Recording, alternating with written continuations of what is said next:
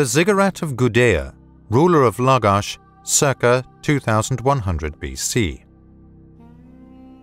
There is a text from this period that may refer to the building of a ziggurat, although archaeologists have not been able to find any traces of a ziggurat from the 3rd millennium.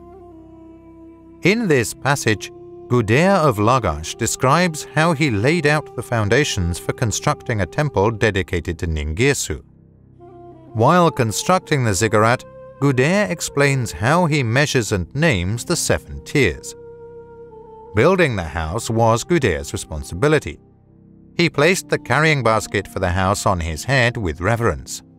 On the ground, he laid the foundation and built the walls. By stringing the bricks together, he marked out a square. On the site of the temple, he marked out a second square with the following words. Topeoff jars of 1 ban capacity are marked with this line. The third square was drawn based on the size of the temple as follows.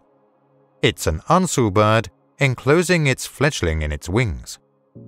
On the site of the temple, he marked out a 4th square, saying, A fierce lion is being embraced by a panther. On the site of the temple, he marked out a 5th square, saying, This is the splendor of the blue sky. A 6th square was marked out on the site of the temple by him, saying, This is the day of supply, full of luxuries. As he marked out the 7th square, he said, At dawn, the moonlight bathes the country with the glow of the Ninu. Different factors probably influenced the development of the ziggurat. Pantheon concept. To create a worldview of their own, the new urban leaders cherry-picked ideas from the ancient religious life of the people. Some aspects of traditional thinking survived in the new approach to religion. Therefore, the reed tabernacle or giguna was preserved and built on top of the highest layer of the ziggurat. It was decorated with precious stones and gold and adorned with cedar wood branches with cedar oil. Perhaps the city god and his divine spouse were married here in the earthly residence of God. Despite being removed from the secular world and inaccessible to ordinary people, it was still the old reed house of God. Herodotus would relate that in Babylon, even in the 5th century BC, the temple on the summit of the topmost tower exhibited a fine oversized couch, richly upholstered.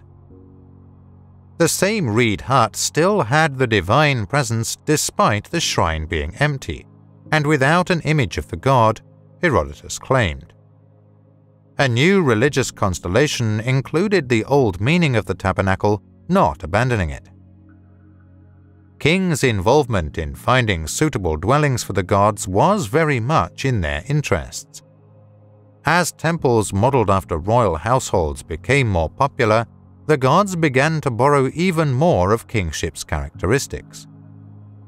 Although he had little in common with a priest in the Christian tradition, the king installed ahead of the temple the Sangha, which we translate as priest for lack of a better word. It was more the job of the Sangha to maintain the temple and engage the workforce to take care of God's domain. In return, a piece of temple land was assigned to him for his own use. A king could reverse an appointment made by his father to a son in one of these professions. During the 3rd millennium, Sumerian society developed into what was referred to as a temple economy. The temples served as an economic engine for urban civilization.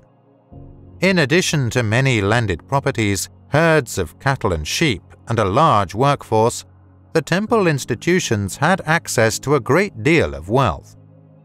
As the cattle were offered to the gods, they had to be of faultless quality and fattened carefully for the temple rites. The temple estate's produce also fed and paid the temple's workforce.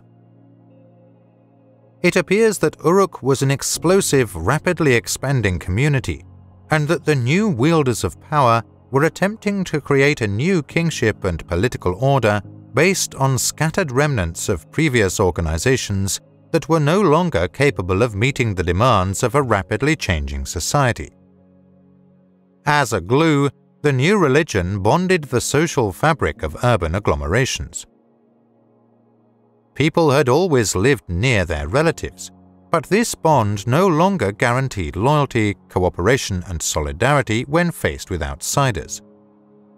The new Sumerian cities were inhabited by both Sumerians and Semites. Forging them into a united body required new mechanisms, so the new ruler began enforcing loyalty and forcing all citizens to bow to him. The ruler acted in the name of the city god and demanded respect from all citizens. An angry city god was a severe peril to the town's existence, a life-threatening threat. City lamentations predict the end of a city when its god departs from its temple, leaving its bewildered inhabitants to face their fate on their own. As a result of the king's economic and military power in the cities, he had to constantly shore up his position to maintain his supporters' loyalty. For this reason, he commissioned particular myths and hymns to celebrate his kingship, and played the leading role in numerous religious ceremonies. On the elevated platforms or behind tall, impenetrable walls of the new temples, the gods were surrounded by secrecy. Gods lived as sovereigns in their temples, like how kings lived in their palaces. The god's statue was likely hidden behind a curtain in an alcove. As a result of the precious materials used to create them, no divine statues have survived. On cylinder seals, the god is sometimes seen sitting on a cube.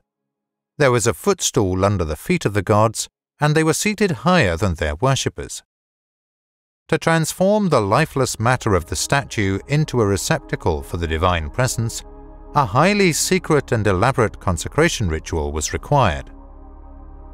During a long nocturnal ritual, the priest opened the statue's eyes, nose, and mouth so that God was endowed with life and could see, smell, and breathe. The gala singer used words alluding to childbirth, a reed mat, and birthstones to complete the ritual. In Walker and Dick's interpretations, the ritual for awakening the divine statue was called mouthwashing, which may refer to the midwife's action of cleansing and opening a newborn's breathing passages during birth. We will learn more about the gala priest who accompanied this performance. At the temple, a workshop called the Reed Hut crafted and repaired images. As noted, this may be translated as birth hut. As a result of Mumu's gods creating this unique space in Mumu's house, the god was born in a workshop. The ritual actions were designed to eliminate any trace of human involvement in crafting the statue of God. To be true to the title of the divine effigy, a statue must create this illusion successfully. Temple priests had to take care of a divine statue every day. An explicit and detailed text from the first millennium describes the images in the Temple of Uruk as being served 2 meals a day, and Oppenheim describes the temple based on this text.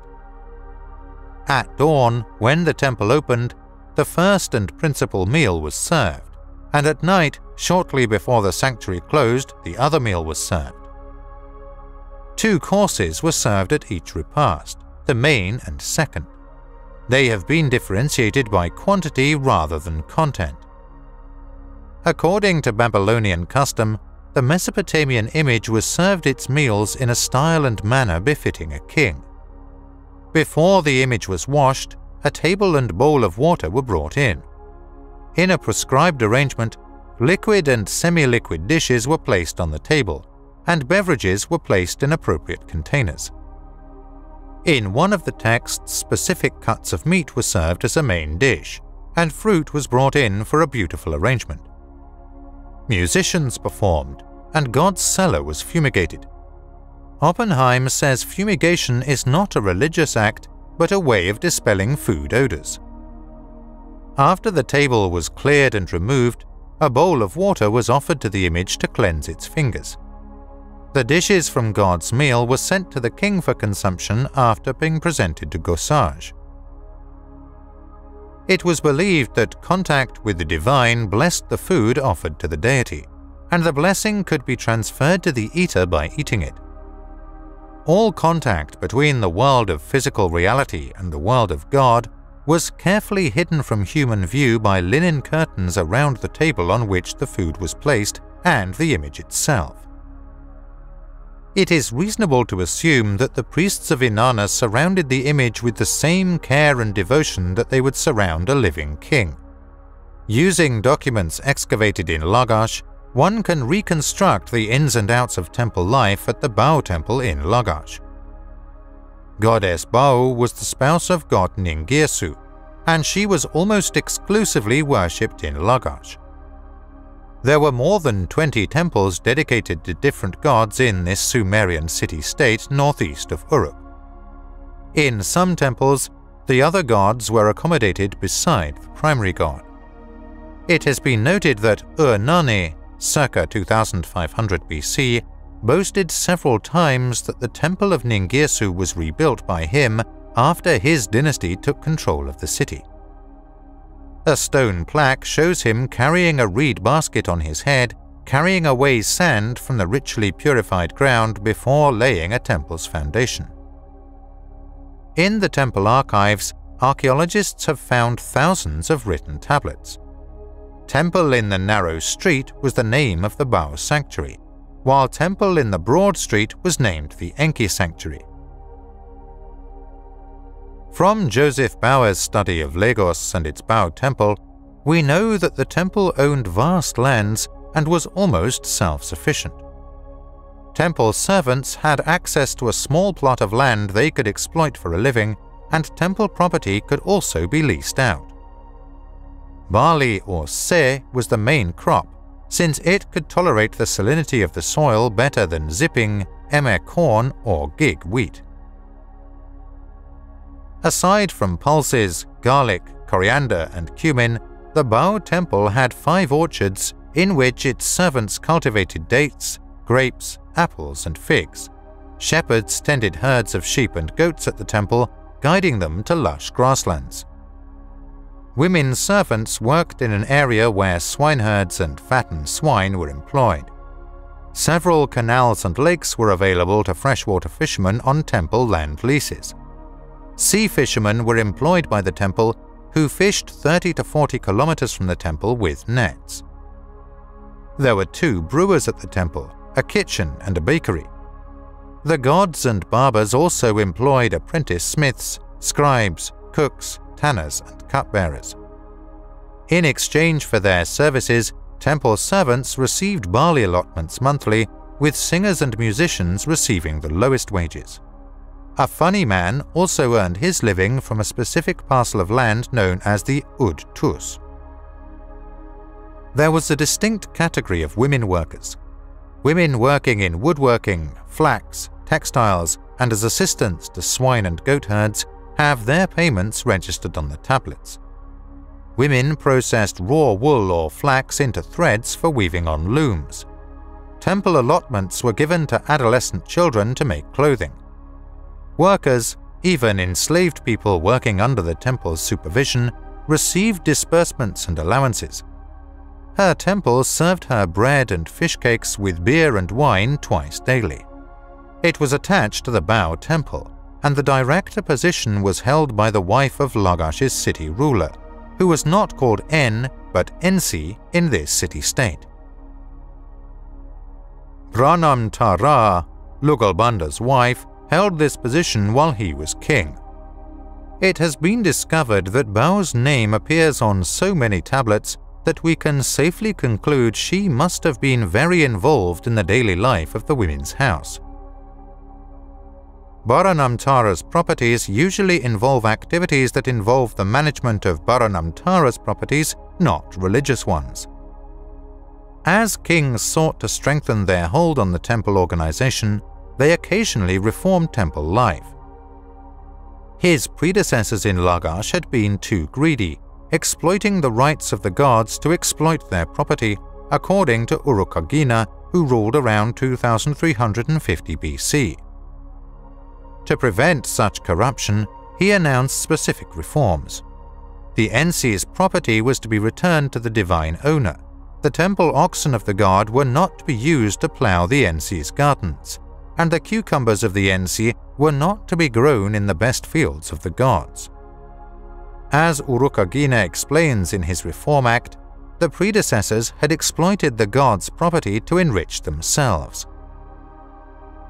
The temple's power was connected to the monarchs, which Urukagina attempted to break. All abusers have been dismissed. The skipper was removed from the boats, the livestock official from the control of the cattle, the fisheries inspector, the silo supervisor, and the temple bureaucrats were dismissed. Ningesu, Bau, and their son Ulagana regained vast land ownership. House of Women was reinstalled under the goddess Bau. Under the supervision of his wife, Sarah, he renamed the household of women the household of goddess Bau. Although he has made numerous attempts, more needs to be accomplished.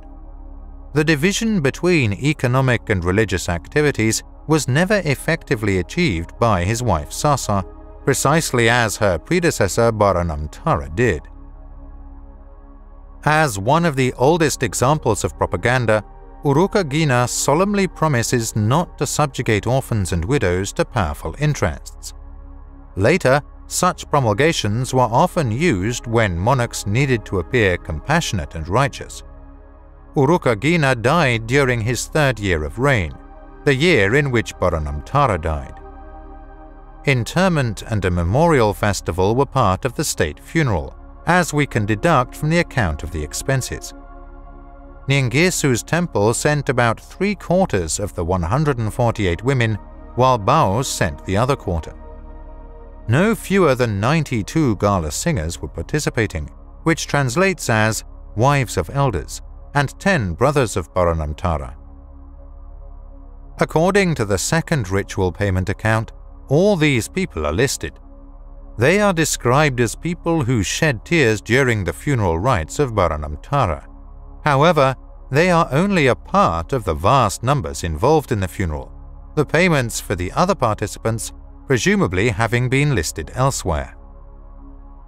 Each participant received an allowance of bread and beer according to their station, which differed in quality and proportion. This gives us an idea of the workings of the temple on a superficial level. There was little consideration for the religious function of the temple in the economic activities of the temple. It is believed that Baranamtara was a Ninsinger, which means lady who is God, since the temple leaders were, first and foremost, servants of the king. It is possible that she was Ningesu's terrestrial stand-in or second wife, and was on very confidential terms with the temple goddess. Despite this, it is still being determined what exactly the term means. Throughout history, the highest temple offices have become hereditary, and, for the most part, have remained in the same families. Although mighty families tried to pursue their own policy during the Ur III regime, the kings of Ur III were strong enough to counter their efforts. During the reign of King Shulgi, 2094 to 2047 BC, administrative texts in Lagash indicate this. The temple of Lagash was controlled by Ur-Lama, the then city ruler of Lagash, and his family. Their members had become too powerful, bringing them into conflict with Ur's authorities. As a result of the king's actions, the family's property was confiscated and replaced by a top officer at the court of Ur. According to the texts, Ur-Lama and his family were driven away, including his 4 sons. The newly appointed ruler of Lagash then annexed the belongings of some of his predecessors. Sumer's major holy city, Nippur, housed the main temple of Enlil, the highest god of the pantheon of that time, and a temple dedicated to Inanna. Another prominent family dominated Nippur's temple hierarchy, the Arugala. An Ur-Meme and his family administered the temples of Enlil and Inanna. The tablets excavated around these temples provide information about this priest family of Ur-Meme. It is not always a rosy picture of this family's history. 300 and 100 BC is the earliest date for the oldest layers of the Inanna temple. As we will learn, archaeologists have discovered many offerings and figurines like those found in Mari in the Inanna temples. The small statues were found without inscriptions, but over 40 stone bowls had inscriptions.